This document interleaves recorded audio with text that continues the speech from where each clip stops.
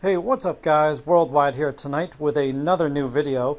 And what I'm going to do tonight is we're going to discuss the live PDC TV. And pretty much we're just going to cover a few quick topics and you guys can decide whether it's a good investment for you or not and whether or not it's worth buying. So let's get into it, guys.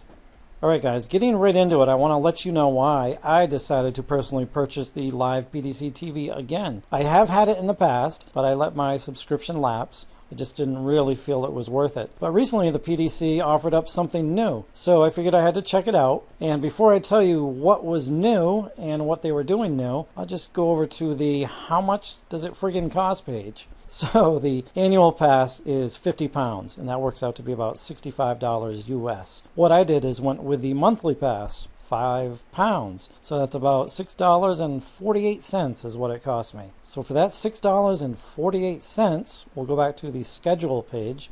What the PDC started doing new was they started streaming the Players Championship tournaments. Now basically what that is the PDC floor events. So the guys aren't up on stage, they're just in some random hall shooting on random dartboards. So it's not really a big production event, but it was awesome. The best part about it was, for me personally, was that I got to see a ton of different players play. Now, you know how there's discussion all the time how we're all sick of seeing like the same 8 to 10 players, and it kind of gets boring a little bit. I mean, it's still pretty exciting to see Van Gerwen play, in my opinion. Just what he's doing is nuts, but that's besides the point. It's really nice to see, like, the top 64 players duke it out, a lot of new faces. And for me, that was like super exciting to watch. So basically for that $6.48, I got a full 3 days of dart action. September 20th, Players Championship 14. 2 days ago was the Players Championship 15, and yesterday was Player Championship 16. So for me, that was definitely worth the investment. For $6, I got 3 full days of darts. Now, let me discuss the bad parts. Now, I was able to sit on my ass at home in front of my computer on my desktop and watch darts. And it's great if you can watch it live. Now, if you're working or you have something else you have to do and you think you can come home and click on PDC and do the catch-up thing, well, no, that's where it sucks because they don't archive anything. So once it's streamed live and they turn the stream off, well, that's it. You're shit out of luck because you're not going to be able to rewatch it. So that's kind of like a big downfall for me, and that was one of the main reasons why I unsubscribed in the first place, because they don't have archives. So the minute they stream it, that's it. It's gone. So if you can't watch it live, you're shit out of luck. And another negative I think that I'll talk about is I think the streaming is flash based. So I'm not 100% sure on this, but I don't think it's available on mobile devices. So that's kind of a downfall. I mean, it is 2016. A lot of people watch YouTube videos or streaming events on their phone. So I don't think they're doing that on this. I don't think you can with a flash base. Now correct me in the comments section if I'm wrong here. Can you guys watch on your mobile device or not? I'm not sure. Like I said, I'm sitting home on my ass watching on my computer. So yeah, in the comments section, let me know if this is available on mobile devices, because like I said, I'm not 100% sure. But anyway, going back to the home page, there are a lot of upcoming events. Actually, I'll go to the schedule page. I mean, if you look at the rest of September, the Unibet Championship League of Darts, that's going to be new on the BBC. So that's going to be a full 2 or 3 days action there. 2 days, it looks like. But yeah, there's a full schedule here, so you know what's upcoming. So there is a ton to watch.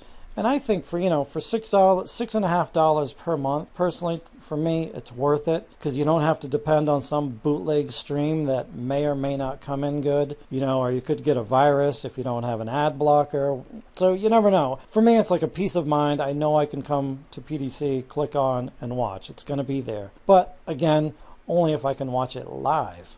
Now for me right now, live PDC TV, it works for me because I'm able to sit at home and watch it on my desktop. So for me right now, $6 or $6.50 a month is a great deal. But I'm going to give a little advice here, and I guess it's for the PDC, even though they're not going to listen. I could guarantee you they're not going to listen. What they're doing completely wrong is they're not utilizing YouTube. Now, what they could do, the Professional Darts Corporation, they could start uploading every single match to their channel. Now, if you look here, they've had a channel since 2011, late 2011. In that time, they've got 36,000 subscribers. So that's fairly decent, and they've got 11.7 million total views. And you know what? That's terrible. That's just not good at all. Now, what they could do, imagine this for a second. If they started uploading every single match to YouTube, pretty much, first of all, it's going to take Theo out of the picture, Darts Planet, they're going to be out of the picture. So pretty much they're going to corner the market. Now, within a year's time, this 36,000 subscribers,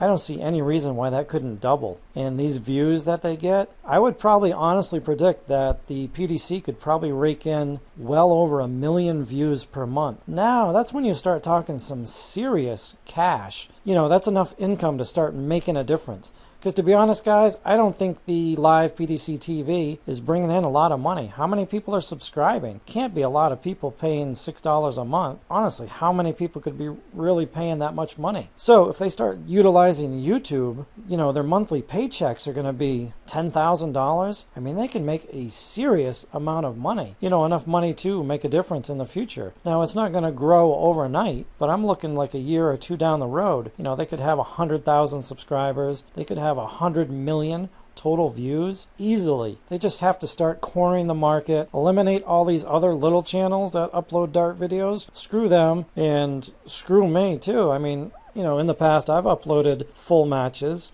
but again, you know, you're dealing with copyright issues, and it's only a matter of time before Theo and Darts Planet and all the other channels start getting copyright strikes. So they're going to be gone, but I don't know why the PDC doesn't utilize YouTube, because they could be really making a serious amount of money.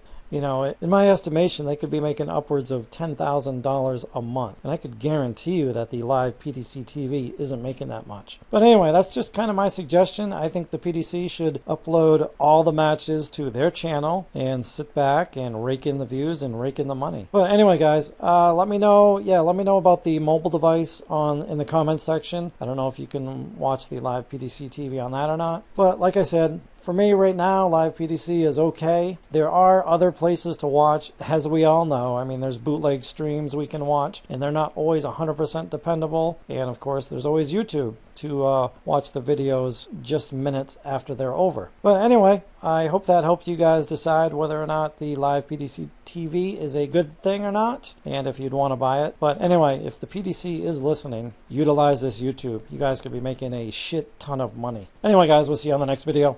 Later.